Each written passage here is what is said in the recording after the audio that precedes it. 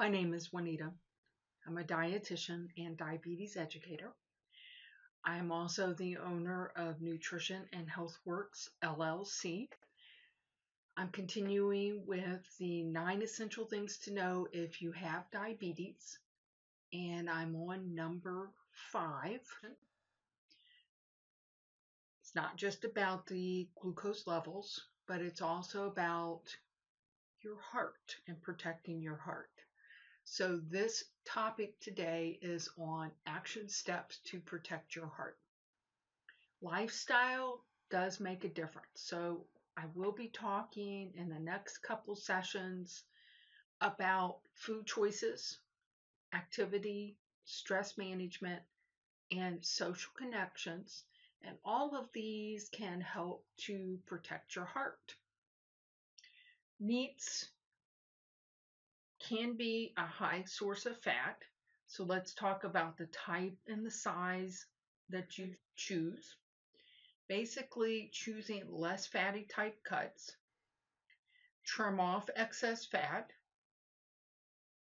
for your chicken and your turkey, white meat instead of dark, that's lower fat. Take the skin off before eating. That skin is a saturated or a solid type fat. Preparation of your food: bake it, broil it, steam it, grill it, poach it. Better to stay away from fried type food. That frying does add extra calories and extra fat. Omega-3 fatty acids have been found to protect the heart.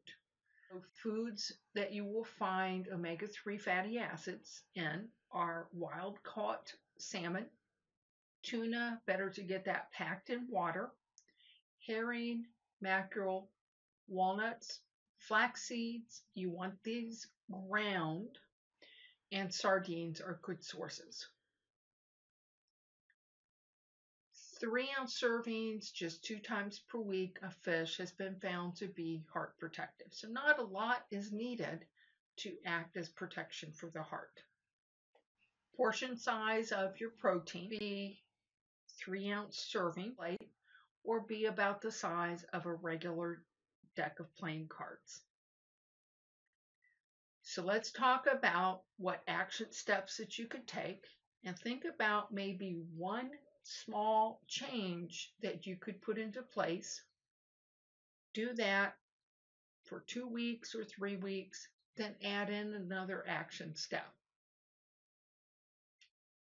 Decrease your portion size of meat to the size of a regular deck of playing cards, and that's about a 3-ounce serving. If you are eating a lot of protein at a meal, maybe do this in small steps. Just cut an ounce off and gradually over time aim to get it down to the 3-ounce size.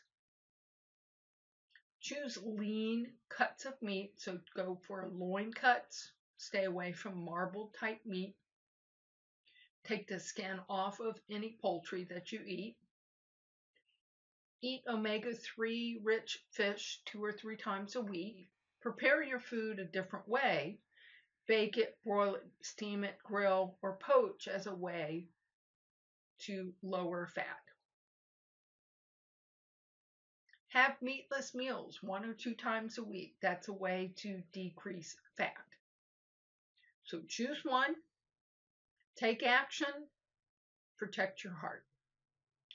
If you need help with any of these steps, or you think you would like to talk to a dietitian, I will put my website at the bottom of the post here, and I wish you good health.